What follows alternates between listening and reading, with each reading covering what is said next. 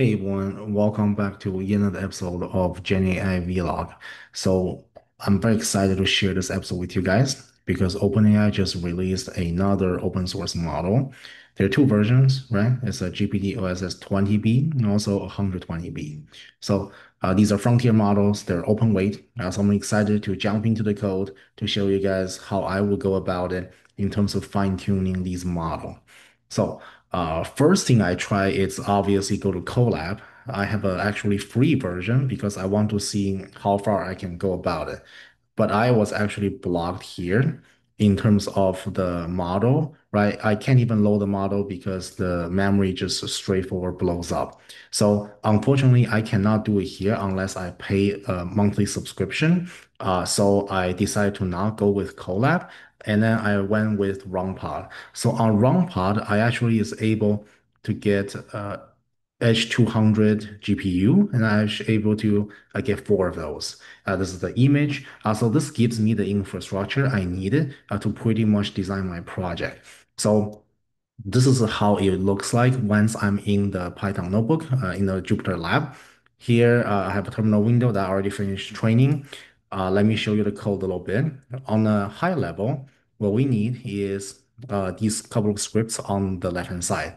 First thing we need is the training DeepSpeed.python script, and then that's here. This script on a high level it's very similar to the previous code that we talked about. We're going to authenticate Hugging Face because we're going to load model, push model there, import a couple of important packages, and then we're going to load the data, initialize tokenizer, right? Load the model, and then we can then pretty much run the inference. So that's the inference, right? That give you all the basic setup so that you can have a model and you can start running it. And then on top of that, you want to fine tune, right? So here, the strategy that I went by is to use LoRA. So LoRA stands for low ranking adapter, PEP standing for parameter efficient fine tuning. So PEP is the package, LoRA is a strategy. So I load that up, that's the configuration, and then that pretty much gets me at a good spot. Now, what I'm also going to do is to use multiple GPUs, right? Because here we talked about just now in this RunPod instance, I have four GPUs. Great. I want to be able to utilize those. That's why here I also have the DS config, right? That stands for deep speed configuration file. And then the file is here, right?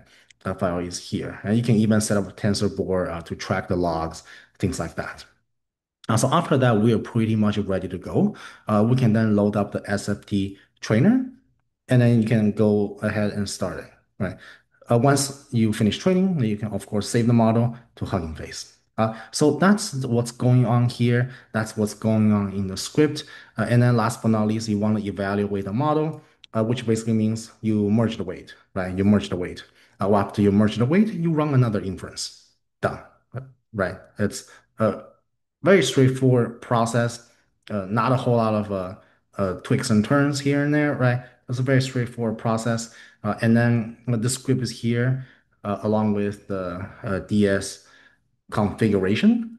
And then you just need those scripts, right? And then in the end, we're going to make our life a little bit more easier, right? We're going to have a nice Python script to allow us to parsing different arguments, control the GPUs, whatever script you want to do, right? That's what the script is. You can call it different name. If you have different updates, you can call it different name. Set up the HF token, so I can give the script to somebody else and they can run it themselves, right? Um, so we're gonna make everything kosher. We're gonna make everything easy. And then last but not least is we can physically run it. So once you run it, you're gonna see this kind of setup.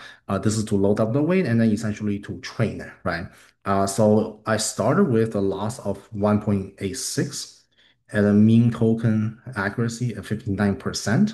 And then I got it all the way to 64%. That is the next to run. So that actually finished up Epoch 1. And then I think I tried it one more time. Did I try one more time? No, I actually just tried twice. And then I got the performance up to 64%, and that's pretty much it. So what I'm going to do right now is I'm actually going to try a larger run, and then we're going to see how it works. And then I'll update the results on the internet. But hopefully we can see this performance picking up too. perhaps 90%, 95%, something like that. So after this is done, obviously we're going to push everything to Hugging Face, right? And then this is the model card that I just did. The weights are here. If you go to files, the weights are here. Great. So that's pretty much it for today. Thank you for watching. Subscribe and like.